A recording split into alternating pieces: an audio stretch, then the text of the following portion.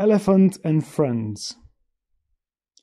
A lone elephant wandered the forest looking for friends.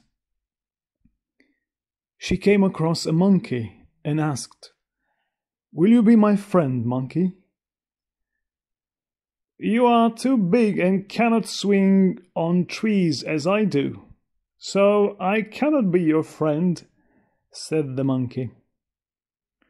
The elephant then came across a rabbit and asked him if she could be his friend. "You are too big to fit inside my burrow.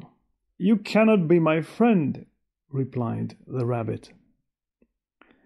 Then the elephant met a frog and asked if she could be her friend. The frog said, "You are too big and heavy. You cannot jump like me. I am sorry, but you cannot be my friend." The elephant asked the fox, and he got the same reply, that he was too big.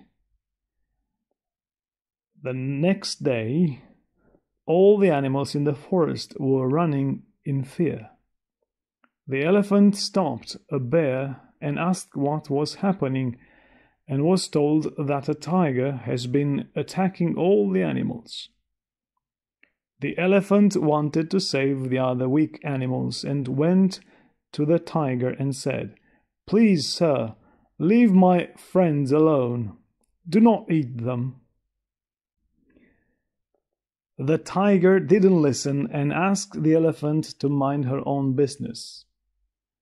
Seeing no other way to solve the problem, the elephant kicked the tiger and scared it away. She then went back to the others and told them what happened. On hearing how the elephant saved their lives, the animals agreed, "You are just the right size to be our friend." Moral: friends come in all shapes and sizes.